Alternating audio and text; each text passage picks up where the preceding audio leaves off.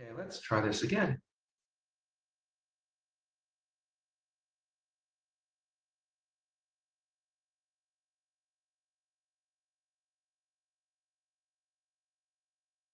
Can you see my web browser? No. Well, I see a screen that is all white that says the working group's web browser, but there's nothing useful being rendered. Okay, WebEx.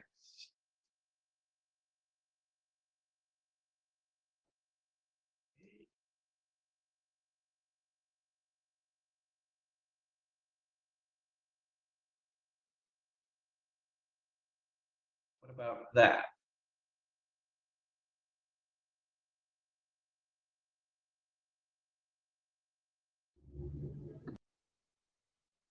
Or Are you just trying to see if it's showing? I'm trying to share. Yeah, Well. we can see your Notewell window and the other window Oh, and TextMate. oh. Wait, can you see my entire screen or just the individual window? I just see the two. I see Safari and I see TextMate. Interesting. Okay. I suppose I could dial into the meeting from another computer and see what. Yeah, that's I see. I've done that in the past. I'm connected from the browser because the app isn't working and I can see nothing.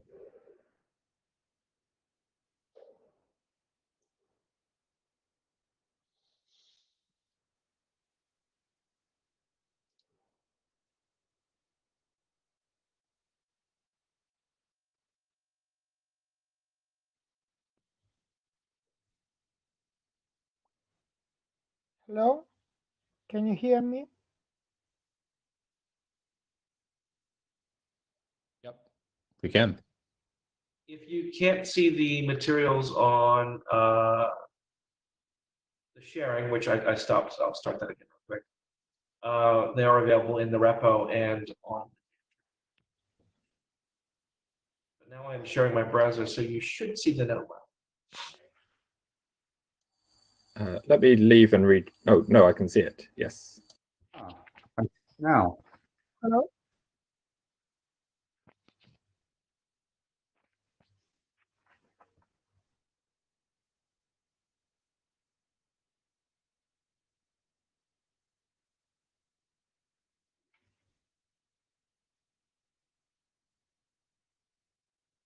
Right.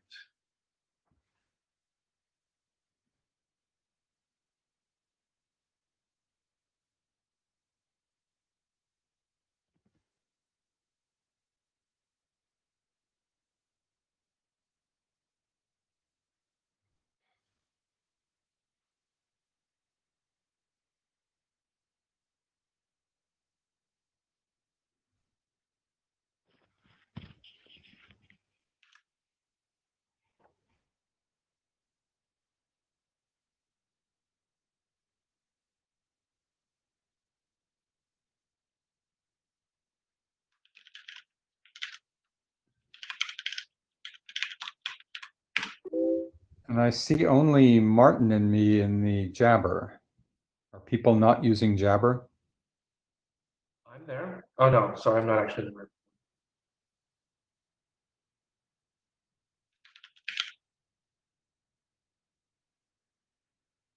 Ah, there's Mark. All right, so let's get started. I'll start with what's on the screen, which is the Notewell. If you're not familiar with this, this is the policies under which we all participate in the IETF, even virtually. And so if you're not familiar with this, please do take the time to get familiar with it. It's about things like intellectual property, harassment procedures, code of conduct, copyrights, and so forth and so on. And you can find it at the URL at the top of the page or by searching your favorite search engine for IETF Notewell. Excuse me. With that done, I will stop sharing this. Why did my camera just turn on? There you go. Okay.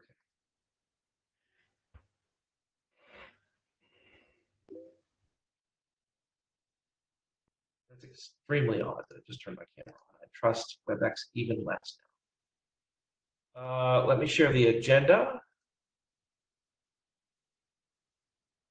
So today, in this week's meeting, we're going to have a fairly substantial discussion of prioritization, led by Lucas. And then we're going to have about 10 minutes for the client cert header proposal from Brian. And finally, about 15 minutes for the user-defined resource error HTTP status code by Cole. Do we have any agenda bashing?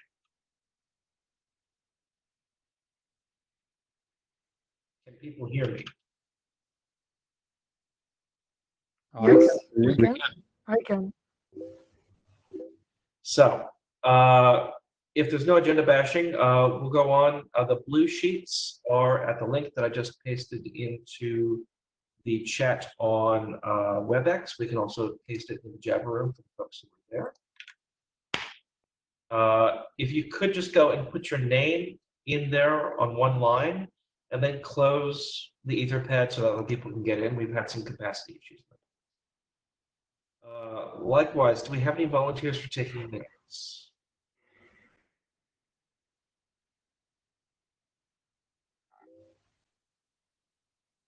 People joining and leaving.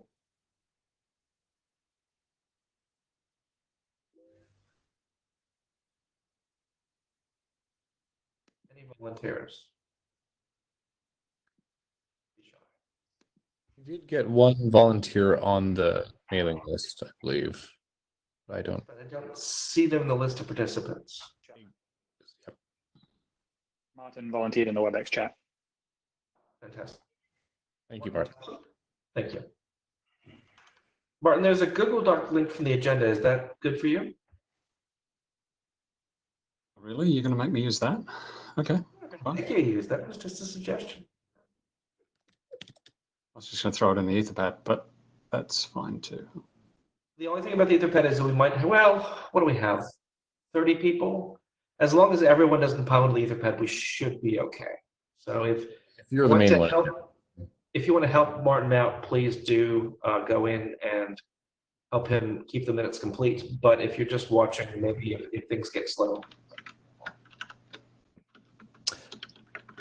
And then as just for the management of lines for asking questions and stuff, I'll be watching the chat in WebEx. If you do the +Q thing, then I'll make sure to get you in the right order. Lovely. All right, let me get Lucas's slides together.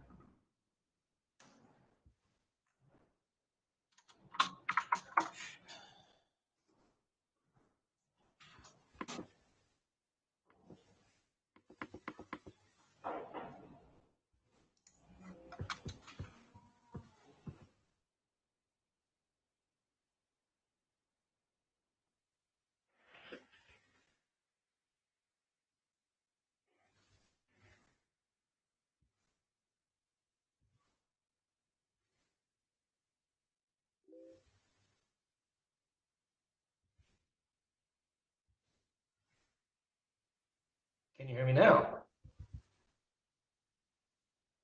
Yes. Yes, we can. That time, it decided to turn my camera on. Fantastic. Can people see the extensible priorities slides? Yes, but it looks like it's small. It's not the whole window. So if you could extend it to the whole window, that'd be great. Any better? Okay, I can't see them, but let me leave and rejoin, which seems to fix the problem. So I'll be back in a few seconds.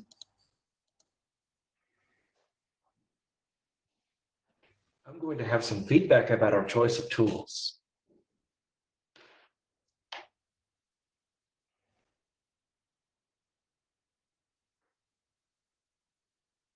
Yeah, all good now. Okay. Okay. So take it away, Lucas, and tell me when to advance the slide. Yeah, sure. So, hello everyone. This is possibly my first HTTP interim meeting, so it's really exciting. So I'm going to talk about the extensible priorities draft, which was adopted following a call for adoption that Tommy put out just after Singapore. So this document has been active we're in the working group for about 6 months now. We brought that in with some known issues that we've been trying to talk through. So if you go on to the next slide, please. I just want to give a brief refresher for everyone. This isn't going to go into the technical details of how it all works. That's not a valuable use of time. I'd rather focus on some of the issues, but just to give it some context, the extensible priorities scheme is different to the old H2 priorities. And rather than dependencies and weights, we have two parameters that we define in the document. The first is an urgency level, which is a structured header integer in the range 0 to 7, which I'll illustrate in a couple of slides for more detail. And a priority flag, an incremental flag, which is a Boolean, which describes how a user agent can use the resource, and that can be used, say, by a server to decide how to schedule things. So some examples of how you would serialize this to the wire is to take those structured headers parameters, convert them into a structured header itself called the priority header, and send them such as this: u equals 1, u equals 3 plus I. So ultimately this is a dictionary of parameters, and the idea is that in future people could define some extension parameters. We have some use cases already, but the core document, Extensible Priorities, is focused on these two things, which, based on the design team's work in the past, feel that gives us enough fidelity to provide, web browsing, prioritization of resources and responses that can suit a web browsing use case, and some others maybe if people want to, but predominantly built around that. So if you could go on to the next slide, please. The rough shape of that draft has been around for a while, and so people have been thinking about how they might want to use that before the adoption. But what I can say, based on my understanding, which may be slightly wrong or out of date, I did try to do a very loose survey of things, but people who have been interested and have actually started some work to implement the extensible priority schema at Chrome, and quickly and /H2O, ngTCP2 or ngHB3. The implementation I'm responsible for, Quiche, is got a work in progress for this. I believe MoveFast similarly has some work in progress code, and some others too. So this is good. I've got some commentary on how we might want to look at interop, but it's good that people are at least thinking of, have done the implementation following the strong support that we had in the call for adoption. Next slide, please. So I just want to give a flavor of the impact of this scheme for the Quiche implementation that I mentioned we're responsible for. Obviously, a lot of this comes down to how a server would schedule resources anyway, regardless of what the priority signal is, which is what extensible priorities focuses on. It also gives some guidance on how to take those signals and what to do with them. It's very little, because ultimately the priority signal is a hint. But what I wanted to illustrate here is that by thinking through how to incorporate this scheme and to rewrite our scheduler, that we would say without any work, what we can do today is for 5 concurrent transfers of 5 megabytes, all with the same equivalent urgency. A server that doesn't understand that just ignores them and sends all of those resources in a round robin fashion. And so what this graph shows is it's a QViz illustration from a QLog captured by a Quiche client, showing what a server is doing. And this bottom bar, around the middle of the screen is like a smeared color, which shows effectively aliasing, because we're sending lots of stream frames in tight round-robin fashion. By implementing the extensible priority scheme in Quiche, what we were able to do is get a cleaner first in, first out, serial, strict sending of responses in the order that they were issued, which is effectively what the document recommends is probably the ideal way to deliver resources. So next slide, please. And so I mentioned the interop. Like I said, we've got some clients sending signals, and I'll explain a little bit more about that shortly. And we have some service implementations that always did some kind of scheduling. Robin Marks and co have done some nice surveys using different clients and probing different implementations to see what they do, what schemes they do. They've reported some of this back to people who are doing maybe last in, first out, and telling them that that's not ideal. And these two things are kind of independent. You can fix your scheduler without necessarily having to implement the extendable priority scheme in wholesale, especially things like reprioritization. You might be able to come up with something a bit more performant and acting similarly with some tweaks, which I think is a good thing. So yeah, the question I have is, are they consuming the extensible priorities yet? You know, some interop activity could help and test and measure this stuff. Some of us have talked about this here and there.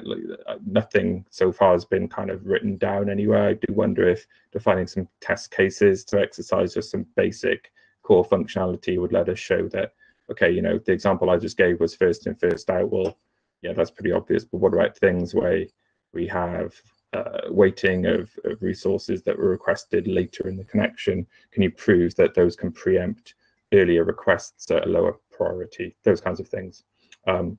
And so in part of the some of the side discussions we've been having in the kind of HTTP3 realm, Tatsuhiro, while he was implementing this in NG TCP2, came up with a suggestion of a query string syntax, which has been quite useful for me personally.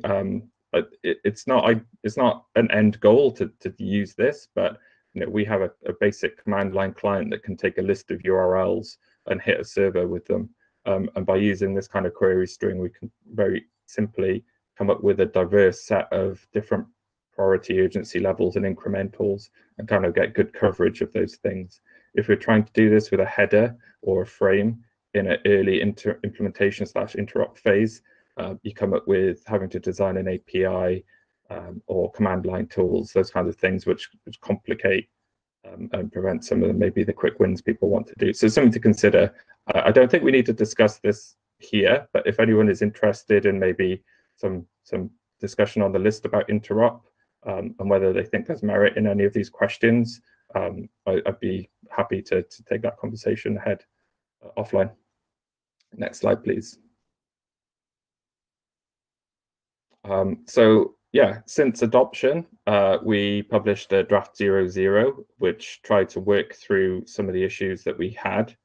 This is based on some discussion, mainly on the GitHub issues. And so the major change in draft 00 compared to the non-adopted document is that we used to have this sense of strict semantics that although we had an urgency level with a range from 0 to 7, the different values had like meanings, and you know, there was a prerequisite which was the most and a default and then supplementary, and because there's a lot of text that was describing things, and some of the feedback is that it was, although there's not that many levels, and there's not a lot of granularity there, that actually some implementers felt restricted by assigning meaning to those levels.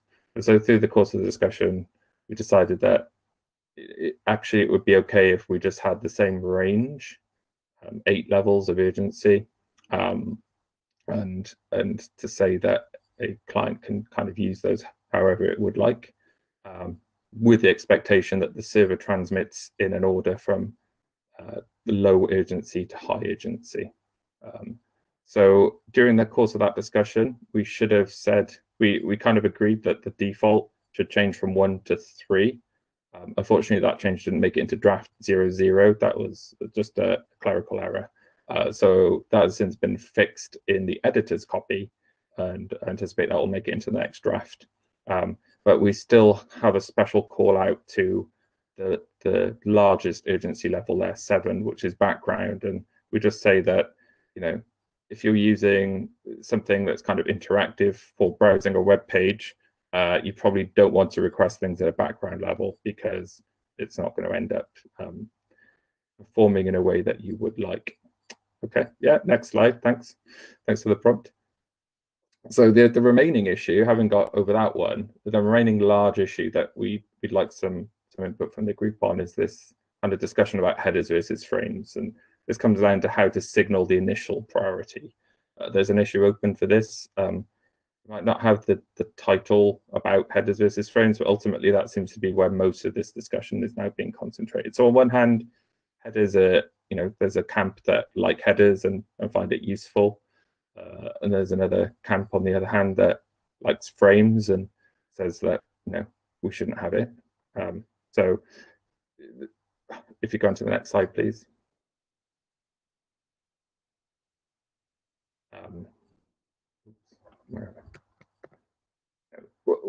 What does any of this mean? So currently, what the text says is that resources have an initial priority that is signaled in headers. The resources can be reprioritized using a priority update frame that is sent on a control stream. And yeah, that supports reprioritization. That frame itself carries a stream ID of the thing to reprioritize. And in H3, that can also be a push ID because they share different spaces. And along with the ID, it carries a new priority value, which is just the ASCII encoding of the priority parameters, as I showed earlier. Next slide. So given that we have frames and headers already, and that there's two camps and neither seems to really want to chop their hand off and lose the pros or advantages that they see from their side, given we have an ability to send a frame already, and that's in the spec, could we possibly just send that before a request rather than have to wait for a request to have been sent with or without a priority header first, and then wait to update the priority of it? And so in practice, what we've seen is that Chrome is already doing this in spite of the text that would say it shouldn't. And in practice, actually, Chrome's behavior had to be accommodated by HTTP3 servers because there's no ordering guarantees between the control stream and the request streams. So, in sense, if there's some reordering, say, or a server application doesn't read those the application doesn't read the data out of the stream in the order that it was necessarily strictly received, there's a possibility that the reprioritization signals received before the thing that it refers to. And there was some guidance already for this to say about buffering and how you would accommodate that thing. I see Ian's got a question. I wonder if that's some clarification. So Lucas, we actually have two people in queue. Martin had a clarification from a little bit ago. So we have Martin and then Ian. All right. I think I'm supposed to announce myself, Martin Thompson. Is this working? Terrible. All right. The question that I have is, are we assuming that we need reprioritization? Because I thought that was in contention as well. That is a good clarification point. Thanks, Martin. I did gloss over that. I haven't. I haven't got slides that speak to that point because, yeah, I don't have that. It is a good question. We can discuss that during this meeting. It doesn't necessarily help us overcome the headers versus frames issue. It is related. If we decide we don't need row prioritization, that possibly tips things in balance of not having frames at all. Yes, which I think is the point you're getting to. Indeed. I think you've already extrapolated from where I'm going there, so I don't think I need to say any more. I'll let Ian ask a question. Yep. Thank you.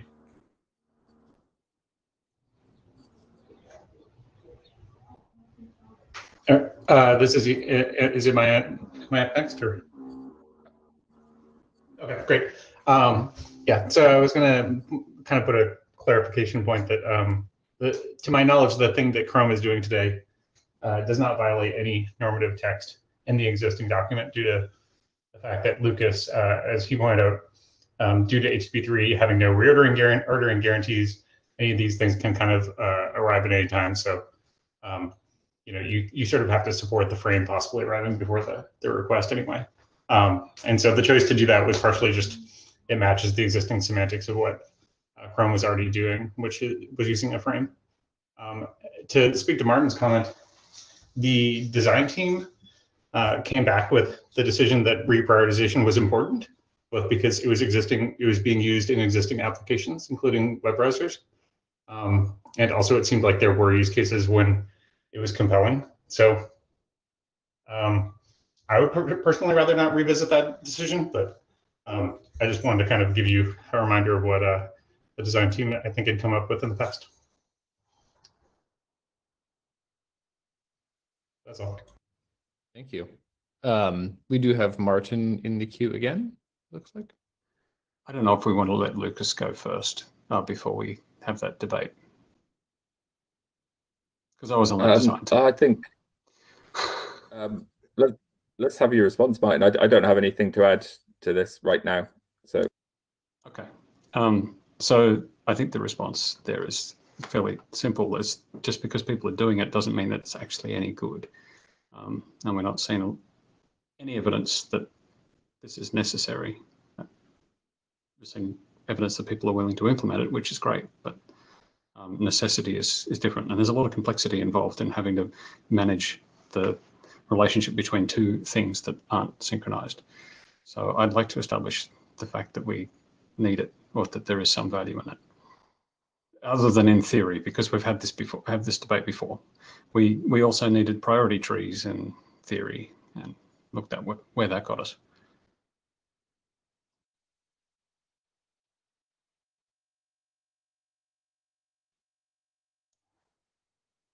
Is there a particular piece of evidence, Martin, that you'd like in terms of saying it's necessary?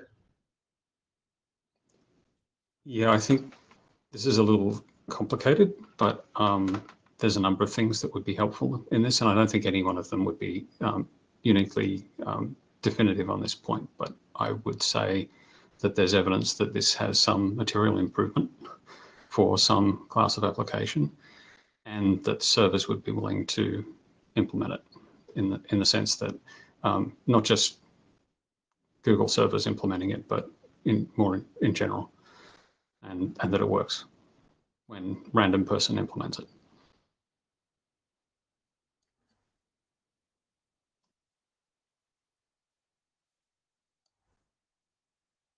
yeah, I do see the point here, and I think the comment I can make is that the outcome of that decision will impact this headers versus frames debate, which is why it is important. I don't know if I have the answer. I don't know if we can come up with that answer today, or if we need further input from the list. What I can say is from my implementation experience that with this simpler scheme, it seems more straightforward for us to be able to support parsing a reprioritization signal and enacting that. But right now in the work in progress piece that we have, we do not support reprioritization simply because we wanted to sort out the base aspects of rewriting the scheduler to support the scheme in the first place. And without a, effectively maybe interop test that can help validate reprioritization is being implemented, you end up in possibly a place where the client doesn't know if it's useful to do this or not. Kind of a chicken and egg thing.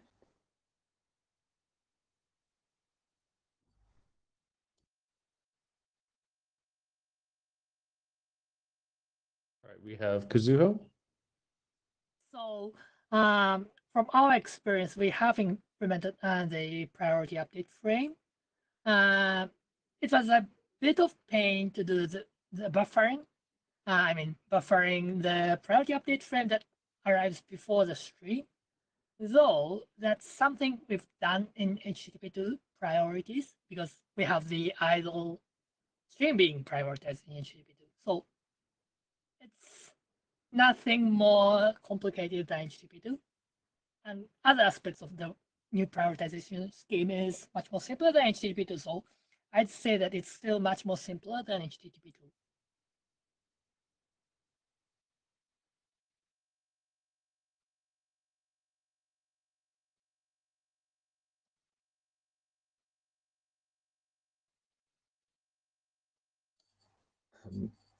Okay, so I don't know if we're going to be able to answer that question. I think maybe if we just continue progressing through the slides, bearing in mind that some of the outcome of the proposal is pressing on some other discussion that might need to happen, if people are okay with that. Yeah, okay, next slide. In the spirit of that discussion and trying to rationalize it, even if the core basis of it might be wrong, there is a PR that's open now.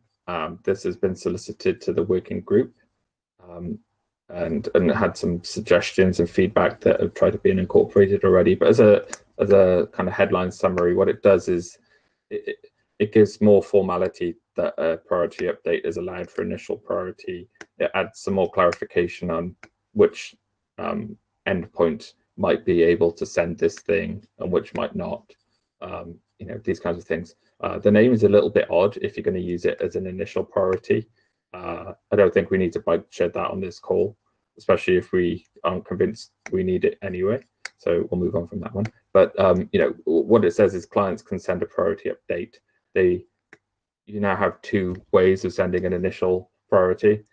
So we say that they may omit a header field and send only a priority update frame. They can send a priority update frame first and then a field. This isn't really much different to a reprioritization event.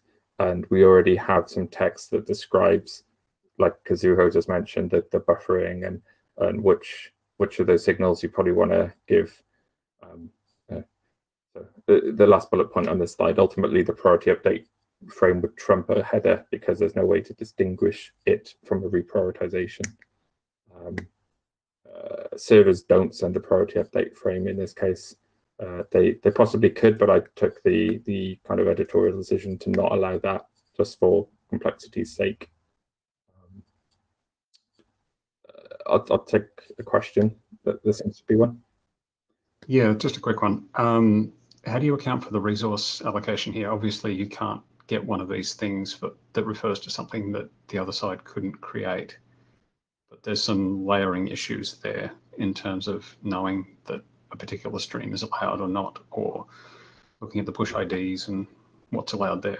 Have you considered that in the PR? That was my intention too. There may be gaps, but you know, compared to the current text in draft 00, there is a few, you know, to-dos state what to do if you got a reprioritization priority update frame for a push ID that was beyond the max push ID limit. You know, that some of that is directly visible to the application, like you just said. Other things, like if you got a priority update for a request stream beyond the max streams or max bidirectional stream limit that had been advertised, are also addressed as far as I'm aware. If there's errors in that, like I'd like to get that tidied up, but I don't know, based on my implementation experience, there isn't a layering violation here because the application is in control of the stream limits that it effectively asks the library to manage on its behalf, and we have a way to query things, I believe. Is that I was concerned here about the case where you have effectively a stream budget that you've told the transport that you've got, and so you don't necessarily know where the transport is with that, and you're expected to deal with one of these frames and know that it identifies a stream that you've allowed the other side to have. And that requires crossing the boundary into the transport to know whether the transport has permitted that particular stream ID when that frame comes in. That's all. No, that's it's a keen observation. I think you know, the priority update frame was based on the old HTTP3 priority frame, and so you know, the even the language of the prioritized element ID referred to a stream ID for requests. So I would say that the layering violation was always there. I didn't implement the old priority scheme, so I can't say how hard it was. I know, well, I believe some people on the call did implement the old priority scheme. Maybe they can speak to that. You might say that by removing priority, we fixed the glitch. Yeah, indeed.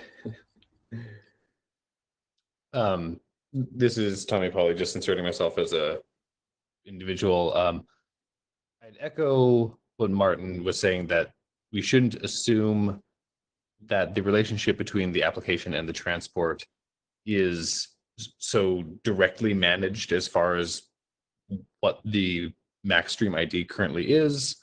In our implementation, you know, while we may allow an application to be aware of that, there can definitely be modes in which it's more just like, here's a window threshold of what I'm roughly able to have, and the transport may be managing this and moving this without direct interaction from the application.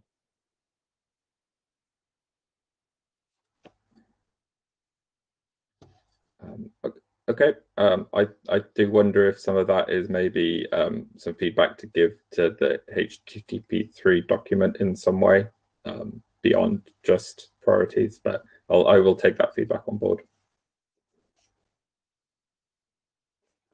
Okay, next slide, please. I'm aware of time, so I'll try and pick up my pace a little bit. The desired outcome from this meeting that I had was to say, you know, we put this proposal out there on the April the 30th. We've had some general feedback that's been supportive. I'm hearing maybe slightly different things in this meeting, which is okay. It felt like when I wrote these slides that, you know, if we could carry on incorporating some improvements, we'd be ready to merge in readiness for a draft 01 at some point. Some remaining things to highlight and discuss that I would have liked to get through in this meeting is that there's been some frame format changes to HB3 and how we do some versioning across the priorities draft, and also a question to the working group about diagramming of HB2 and HB3 frames when they appear in the same document. So if those two discussion points are what's going to come up next. So if we go on to the next slide, please. There was a separate issue to the one around headers versus frames, which was to consider using two HB3 frame types rather than a bit field. So in the bottom here, we see the old layout of the frame that dedicated 8 bits, of which only one was used to distinguish between prioritizing a request or a push ID. As mentioned earlier, this emulates the old priority frame, in that how it would perform this disambiguation. That's, although it's a waste of a byte, which isn't necessarily that much overhead. Other work that's happened in stuff like the datagram frame has given a precedent for using frame types to distinguish between you know, frames that semantically say do a similar thing, but require slightly different formal layouts when they're serialized to the wire. So this is what the old frame looked like, type 0F and a T-bit. Next slide, please. The new frame, the proposal is to remove that bit field, keep the ID and the value fields within it, but then change the frame type. So the first frame type here, which I won't read out, applies to requests, and the second frame type applies to pushes. I'll explain why those frame types are as they are in a moment. But since draft 00, the quick documents have landed changes to modify the language of their diagrams.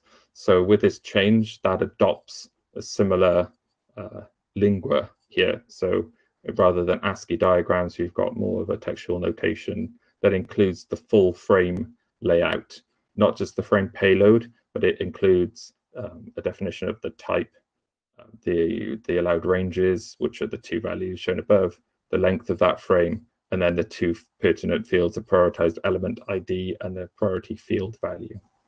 Next slide, please.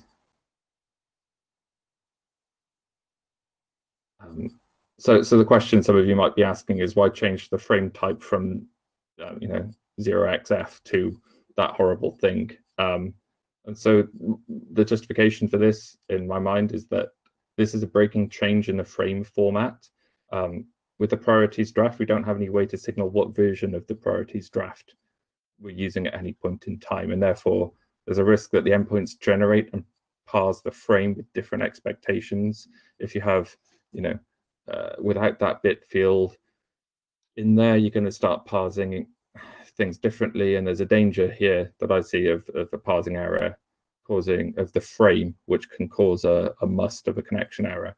That given that these frames are anticipated to be sent, that could end up with some bad stuff. And we might be able to get over this in some early interop and fix things, but longer term, I was trying to mitigate things. So some of the options we thought of protecting against such an error would be to tie this change to a HTTP3 draft version. So we might say priorities draft 01 when it gets published is only going to be working with draft 28 of the HB3 document. The downside to that approach that I see is that we may need to iterate the priorities draft faster than we can iterate HB3, especially now that it's late in its process. And if we need to make any further breaking changes or changes that affect stuff in some weird way, we end up painting ourselves in a corner straight away. So a different option, which is the proposal or the text in this proposal, is to pick different types for each priorities draft, so that it's very clear when you see that type on the wire that you understand what priorities draft is being communicated. And then once we're ready to actually finalize this document, we can revert back to the 0xf and 0x1 types, because they're nicer.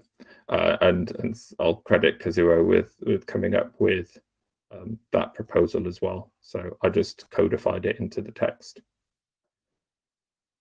I don't know if anyone's got any opinions on which of those that they'd like to mention here, or to take it to the issue or the list.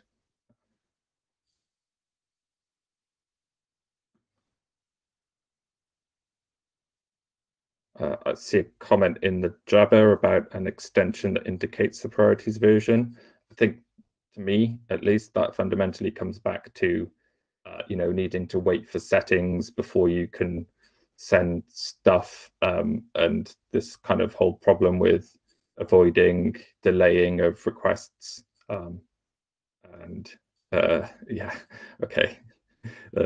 Comment that we might want to use a transport parameter, which is a broader scoped issue, I think, of codifying HB3 or application layer specifics into the quick transport, which I think is a long-term issue, and I don't think we're going to resolve that in time, but that's just my personal opinion.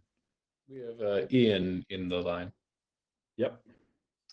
I was going to say that I think option 2 is probably the right option, which is what you wrote up.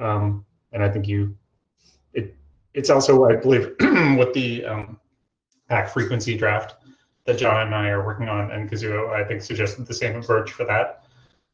So, it's hopefully we'll get a few tries at this approach and see how it works. But I think it's certainly workable and pretty straightforward. So. Thank you. I don't see a big downside either.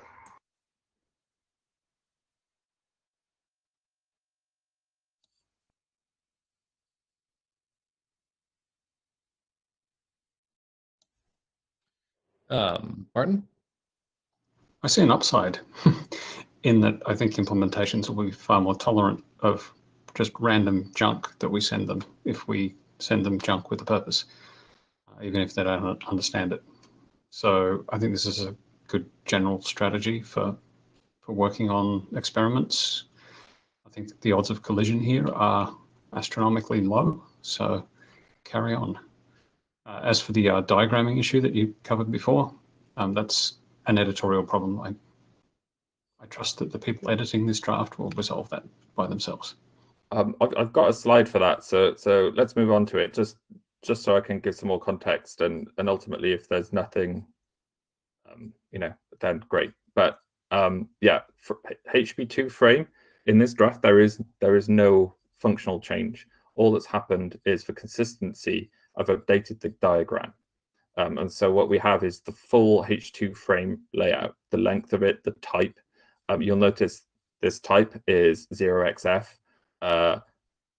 This is partly because basically the type is only 8 bits, so we don't have as much space, and I'm concerned about wasting a precious space for experiments. I also don't necessarily see there being as much experimental work happening in the H2 frame department. But again, if people disagree, I'm happy to consider that. This is just some kind of editorial decisions with strawman proposal put out there for some feedback. But you can see that, but this is the full frame definition, and the only things that really care about for the priority update frame is the fields after R, so the prioritized stream ID and the priority field value. So there's already been some discussion in the community about on the ticket about this. Next slide, please. That some people might be familiar with just seeing frame payloads, especially with the H2 draft, where there's like a lot more fields that appear before a frame payload. There's a possibility of a flags space, and then each frame type would define if it has flags or not. And H2 continues to use those ASCII diagrams, but H3 dropped that in favor of the quick style formatting. And therefore there might just be some element of surprise for people who are coming at this trying to implement one version of the extensible priorities. And as Martin says, this is an editorial thing, but having some discussion between Kazuo and myself and some input from Mike, yeah, we wondered if this is more of a question for the HTTP working group community as a whole rather than specific to this issue. There's some options there. I don't think we need to spend time on this necessarily in the meeting, but yeah, I don't know if anyone's got a brief opinion or anything. I think that this is probably best taken to the list. Okay. Yeah. It has the risk of being bike shed shaped. Okay, great. So next slide. So yeah, the overall shape of the draft is, we've closed out one of the same major issues. We've got this headers versus frames, which is maybe dependent on if we think reprioritization is needed, and I'll probably need to go away and try and answer that question at the same time. But if we park those things momentarily and look at the other issues that are open on the draft, most of them are just kind of minor clarifications and improvements, which are great. I think the only one that is kind of substantial is around server push and what the default priority of a push is. I put this as if time permits. I think we're probably out of time. So yeah, there is an issue for this, and if people want to put some commentary on there or on the mailing lists, I think there's some discussion to be had. Ultimately, I think it's, does anyone care about server push and prioritization? There's some really good discussion between Tom Bergen and Mike Bishop about the different merits of how to default prioritize something, and whether it matters if you can reprioritize the server push quickly. Then you get into issues around round trip times and all sorts of stuff. So I think there's some good background reading if people want to catch up on that. And that's effectively the end of the slides. So if there's any further questions, otherwise I'll avoid tying up the agenda any further.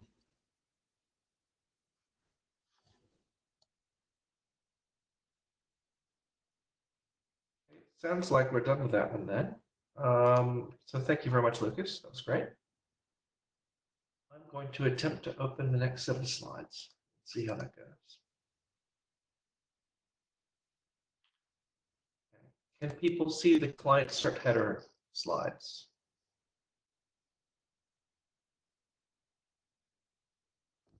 Yep. Fantastic. Oh, lovely. So Brian, are you with us? I see you there. Take it away.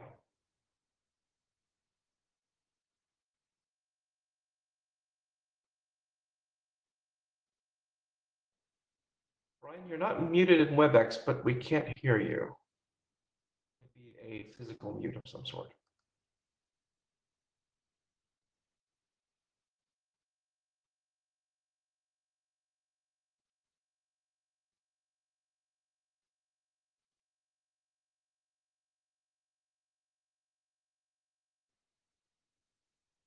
All right. It seems like Brian's having some local problems there. Unless he comes on in just the next few seconds, I think we'll switch the order of the presentations to let him try and sort that out. Brian, if you're there, could you perhaps use the WebEx chat so that we can see that? I think he's disappeared and he's gonna. Okay. Let's let him try and come back and see if that works. Yeah.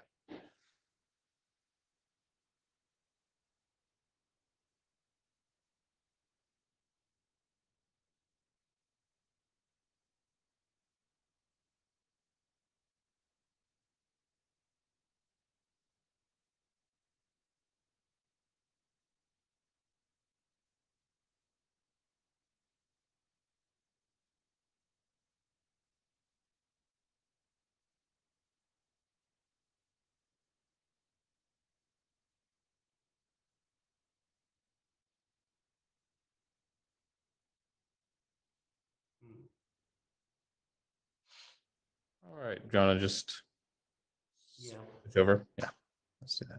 Go ahead and switch the order of our presentations then.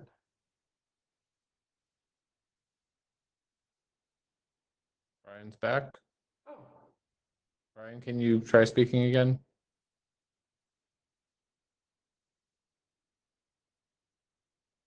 Wait, you're muted, Brian. 1 second. Try now. How about now? Ah, Fantastic. Lovely. I'm sorry, I had to drop off and rejoin, but here I am. Apologies.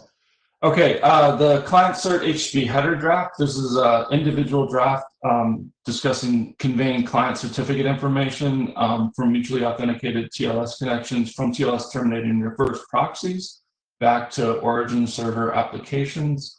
There's been a little bit of discussion on the list, and here to talk about kind of where it's at and where this working group may or may not want to go with it. So thanks for your time. And Mark, if you could give me the next slide, please.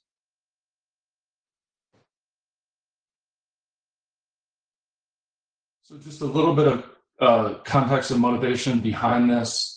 Basically, there's a world out there where very often HTTPS application deployments oftentimes are deployed in such a way that the TLS connection from the client is terminated by a reverse proxy sitting somewhere in front of the actual HTTPS application backend.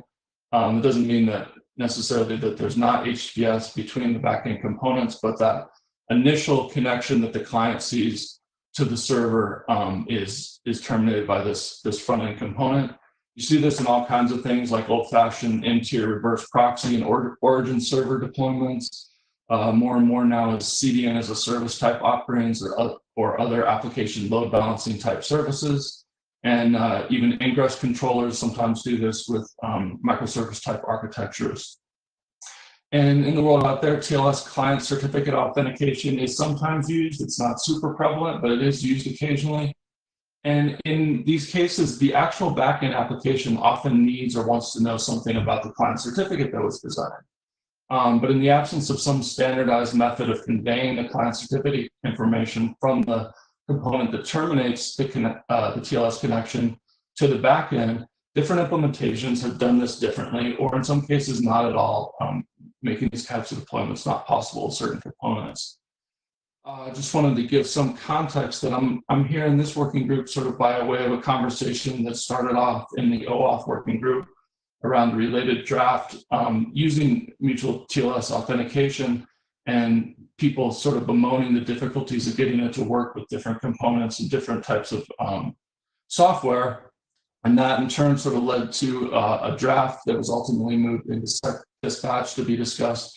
And Sec Dispatch more or less dispatched the work here. So it's not, it's HTTP related, but maybe not in the normal wheelhouse of what this working group might deal with. But that's some sort of retroactive explanation of how this draft landed here, or at least this presentation landed here. Next slide, please, Mark. So the draft currently is a simplistic proposal that ideally could potentially enable turnkey type interoperable integration between independently developed and deployed components. It's pretty straightforward. Basically, the client would make a normal mutually authenticated TLS connection, and HTTP request is sent over that.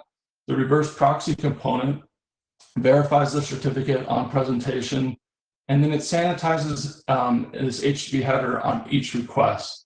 And once that's done, it passes the least certificate information, the least client certificate, as a new header with defined name and encoding to the origin server on the back end. And the origin server then can do what it needs to do with information and context from this client certificate itself. Typically, well, I guess there's not a typical, but the idea is that by passing the client certificate, you're relying on the reverse proxy to do certificate validation and authentication, but providing information, contextual information about the client through including the whole certificate so that the origin server can do what it needs to do with it, whether that's customizing content based on the content of the certificate or making more granular application level authorization policy decisions or whatever it might be.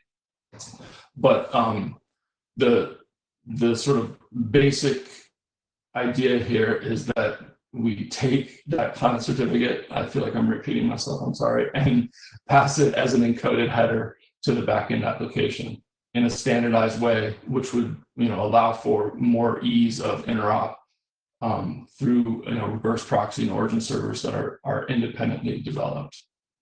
So with that, next slide, please, Mark. So some things to consider, I guess, where this is being brought to the working group here is the question of whether there's interest in working group adoption of this document. I know a number of individuals, and on behalf of themselves and sometimes on behalf of their employers, have expressed interest in the concept as a whole. And this working group seems like it's likely the best forum to proceed with work on a document like this if there's sufficient interest. But there's been a number of, I guess, more substantial issues raised just on the individual draft. And I don't know if these necessarily are prerequisites to considering or working forward to adoption, or if we should consider adoption and then sort of dive into the particular issues. But I list them here alongside it just for the sake of conversation. And the main issue I think that's come up is getting to an appropriate mechanism to preventing header injection. The current draft requires that the reverse proxy always sanitize the headers. And by that, I mean it would overwrite or remove the client cert header from all inbound connections.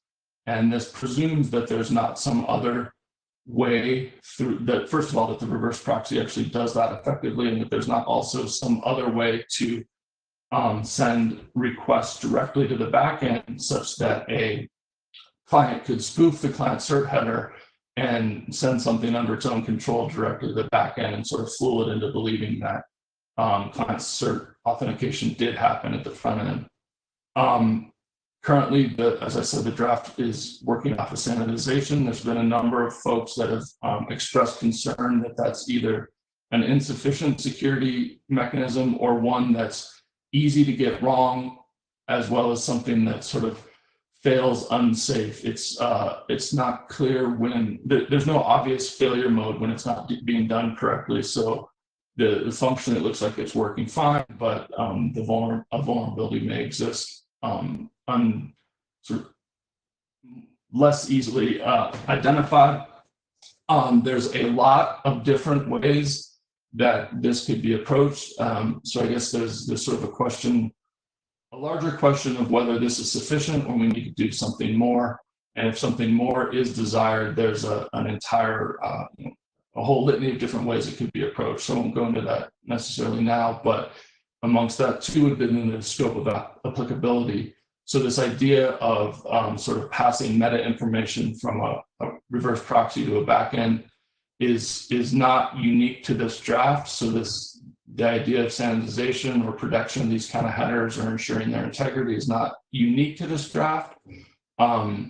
I'd be a bit loath to define a sort of one-off solution beyond sanitization in the scope of this draft alone, but doing something larger is certainly beyond the scope of this draft. So there's a bit of question about how to address that if in fact something more was to be desired there.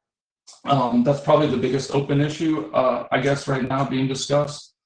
There are some other questions regarding sort of the sufficiency of just passing the whole entity certificate. That's what the draft currently does, is pass the client entity certificate in its entirety, because there's different use cases, there's different needs for the content, various bits of content from the cert, be it the subject DN, various SAN entries. Sometimes folks want to use the entire certificate itself or various other parts of it. So just passing the whole thing seemed to be a nice way to accommodate everything, but it's potentially large in some cases. On the other end of that, there's been some desire expressed to have the entire chain pass, which is also feels like it might be too much, might potentially run into size limitation issues with the headers themselves. But I guess I just noted here that there are some open questions about whether that is either sufficient or excessive. And then there's been some questions about the appropriateness of error handling across the various layers, as well as some other sort of minor layering issues as we're dealing with trying to convey the transport layer authentication of the mutually authenticated TLS connection up front through the HTTP request on the back end. There's some impedance mismatches that potentially rise up around the edges that are potentially problematic, or at least might need to be considered and documented better. So that's try to sort of cover the known sort of open issues right now. And with that, I guess jump to the next slide, which. So Brian, we're almost out of time for this slot. So thanks for that. I think there's nothing new on here, so yeah. Okay. So just to set expectations, we're not going to take any hums or anything in the call. I think we got instructions from the ISG that that's not productive. But what I would like to do is to find if there are any questions that people have that the answers to those questions would change or influence their decision about whether they want to support this or not support it being adopted by the working group. Because what we'll do is a call for adoption on the mailing list. There's already been a substantial amount of discussion on the mailing list. So does anybody have any questions to inform that discussion that Brian could answer right now, or should we just take it to the list?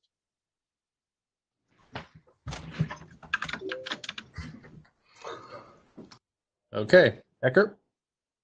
Yeah, so I mean, I think there's been a bunch of back and forth about how fancy this mechanism should be. I certainly don't want to discuss that now, but I think it'd be useful to understand whether how much appetite there is for the people who want this mechanism for more fanciness. Because if the answer is no, but then there are people who think it should be more fancy, then probably the answer is, why don't you get a code point some other way? And if the answer is yes, then we should probably think about adopting it. But having like a situation where we define something super fancy that nobody actually wants, but on the other hand, we can't define something not fancy because people think it's not good enough, that's not really that helpful.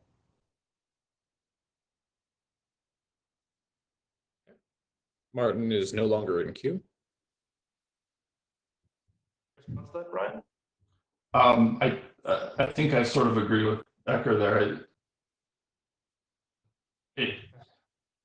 There's a question in my mind of how much appetite there is for doing something more, and whether or not that it's necessary to move this forward. It's the largest question I have. I don't want to over-engineer something that will then become unuseful, but I am sensitive to desires of having something more there, but would want to try to get to a broader understanding of what the consensus or rough consensus really is to move forward.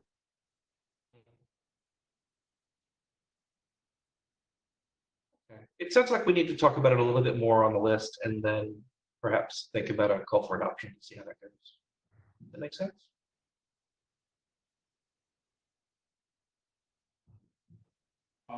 I think so. I've been struggling with, and I still tried to say earlier on in this, it's a little bit unclear to me which needs to come first. The discussion has been ongoing a lot, and I certainly can have some more of it, but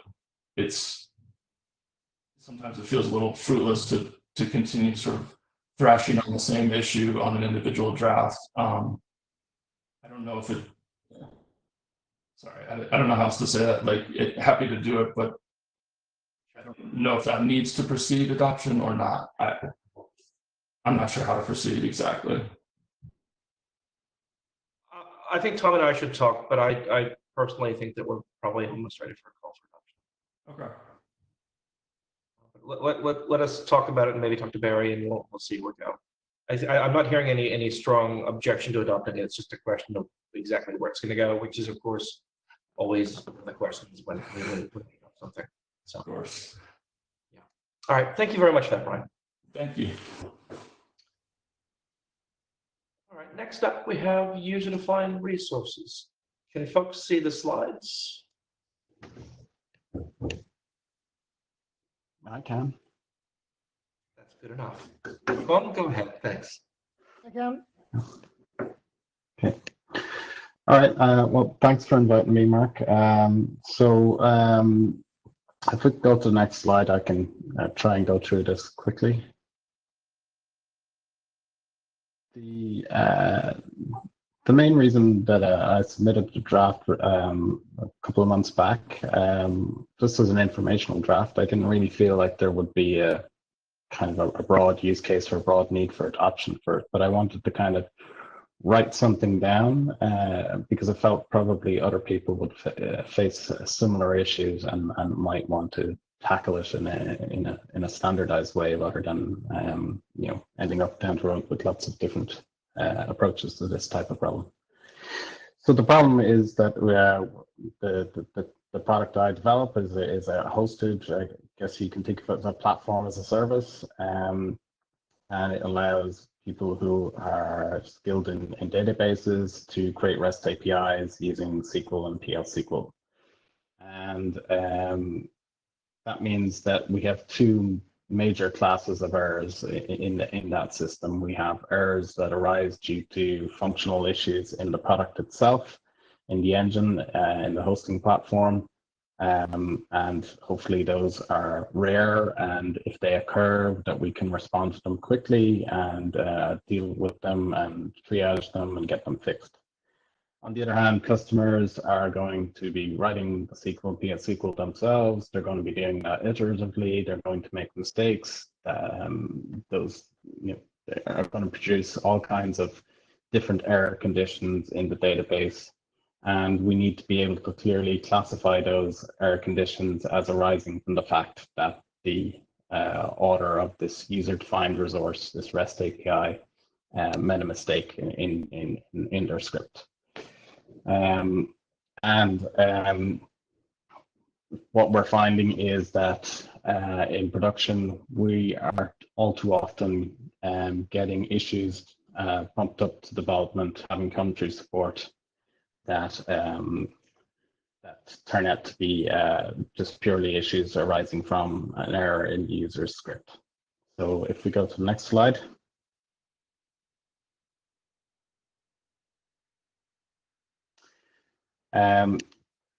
So why is that happening? Why are people saying, oh, I think there's something wrong with your platform, rather than I think there's something wrong with my script? And the reason is that at the moment, we would report that issue as a 500 internal server error, because that's what it is. The script that was being executed for that REST API failed to complete, and the server wasn't able to do anything with it except to report that, you know, there was a server error. And you know, the fact is that people know certain status codes very well for 404, 500, 501, 200 OK, things like that. And so, you know, there's kind of this implicit knowledge that people build up, and they see 500 internal server means that the system that they're using is broken.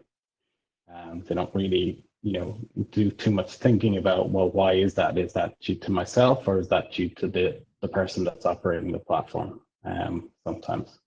And so they'll file a support ticket, and support people dealing with lots of different products. They don't necessarily know the ins and outs of any particular product. They look at it, they see a 500 internal server error. They say, well, that in my experience also means that there's something wrong with the platform. Let me escalate that to development. Seems like something they should look at.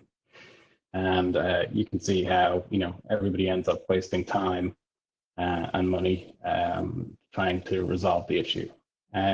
So that's why we're kind of thinking that something that sends a stronger signal to the developer of the resource that maybe there's something wrong with their script, that they need to take another look at it, might save everybody a bit of time. So next slide.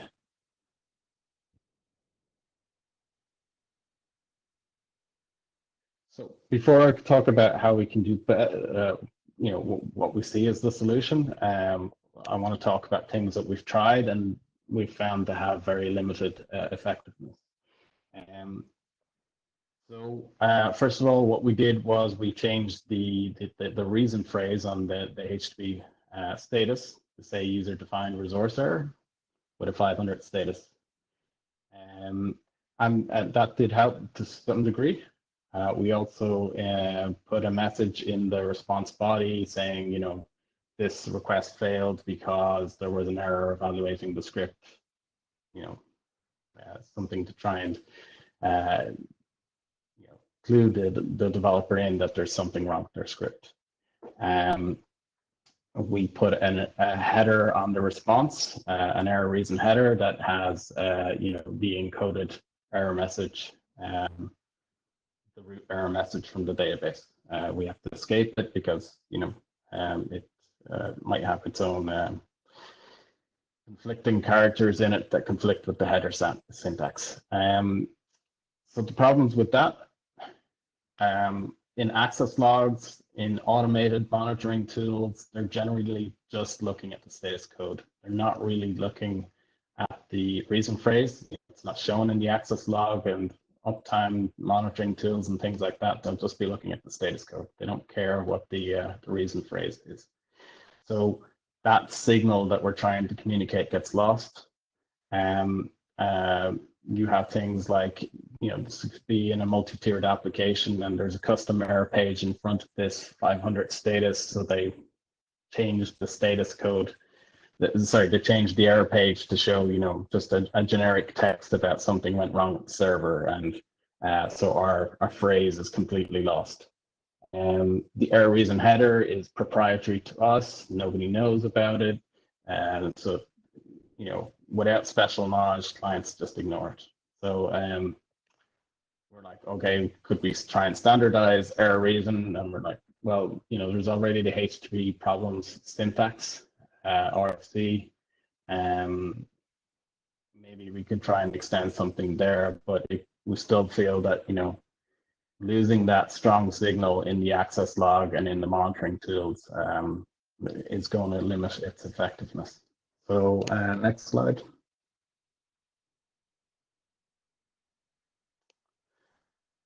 So our proposal is to add a new 500 range status code.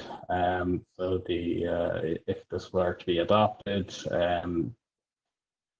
a new status code would be assigned. And we'd see two benefits to that. It would be that signal wouldn't get lost all the way through the stacks, so that status code would be propagated from our service all the way to the clients.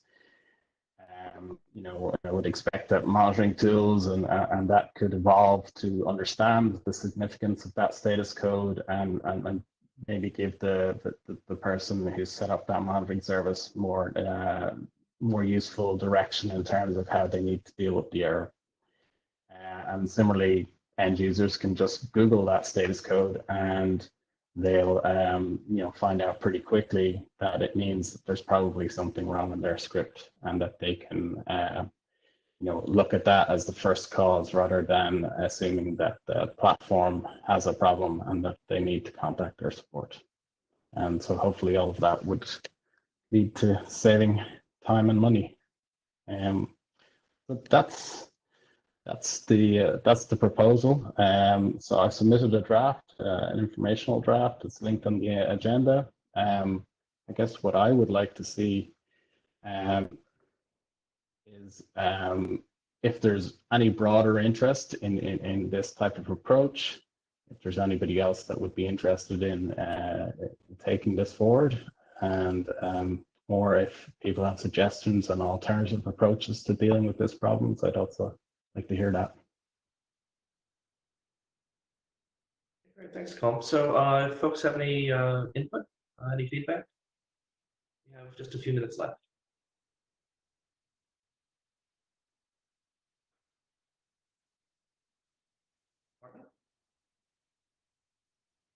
Yeah, my question is, where do you draw the line here? Knowing that this is, the server is operated by multiple entities, is not something that clients typically care about when it comes to getting an error. This sort of says, well, 500 is reserved for the operator of the server versus the thing that runs in the server, but that's all internals of the server.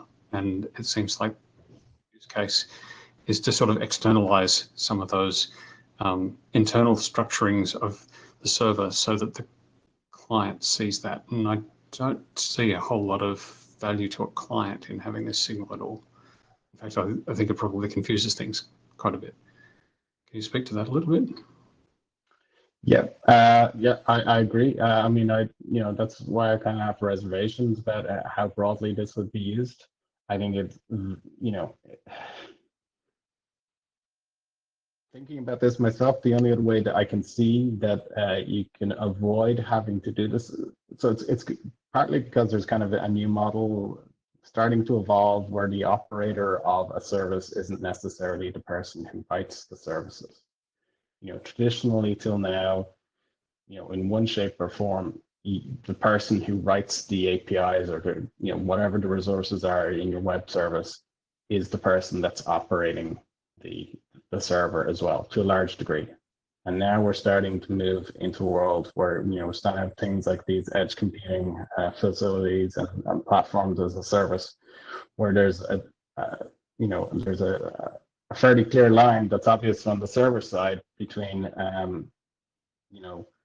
the operator of the service and the author of these user-defined resources. It makes absolutely no difference to the client, right? They shouldn't care. Right. And the spec says that if you don't know what a 500 status code is, you should treat it as 500 exactly, not something else that the spec says 500. So I would say that clients should treat this code and any other code, and the 500 code as exactly the same. So the question here that I think might help illuminate my point a little bit more clearly is that, say you have someone who's operating in a cloud service. So there's an infrastructure provider and they're running something in a VM somewhere or in some sort of container on that cloud service, and they have contracted with a CDN. There are now two infrastructure providers involved. Does the CDN get to use this new error code if the origin server messes up? And does the origin server get to make this call if the next stage messes up? And can you see how this might have turtles all the way down? Yeah. So just a time check. We have a couple people in queue. I want to make sure we get to them, but we're technically out of time. So, Julian, can you go quickly? Hello, can you hear me? Yes. Yep. Okay, so I think if I understand correctly, this, for instance, would happen if the user-defined resource would be defined with invalid SQL statements. So did you consider whether it would be possible to detect the brokenness of the user-defined resource at the time of when the user-defined resource is defined? I mean, these are modified using HTTP as well, right? So is it potentially possible to actually reject creation of these user-defined resources if they are broken in some way? So, so the end users would never actually see them?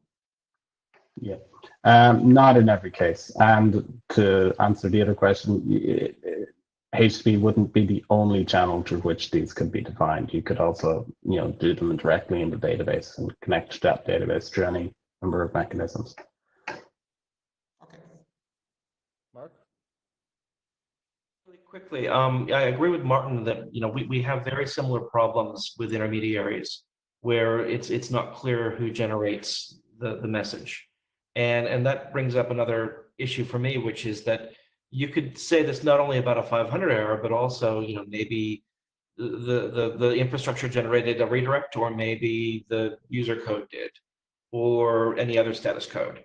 And so you'll have this multiplication of status codes if you follow this to its conclusion. And that's what concerns me.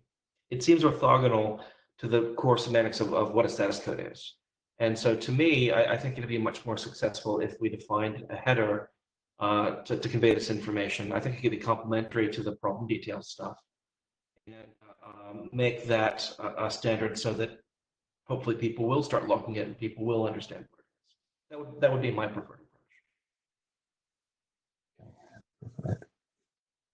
And what about, the fact that, that typically headers don't get, caught in access logs and intermediates, like to the same degree as a status code.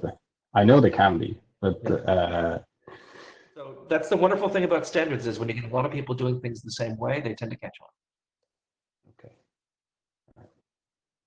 Okay. Corey, do you want to close us out? Yep, I'll go real quick. I have two. The first is that I do think there is some prior art, like noting Martin and Mark's objections. There is prior art in the HTTP 500 range with 502. In this multi-CDN case, you can absolutely have multiple gateways, any of which could be generating you a 502 and likely cascade a 502. I think the same problem applies. But more broadly, I agree with Mark's more general assessment, which is this doesn't necessarily strike me as a problem that is best solved in HTTP status code space. This strikes me as a problem for the infrastructure provider to solve through their own monitoring infrastructure. So the question is, why should the entire web bear the cost for any one infrastructure provider to communicate to their users?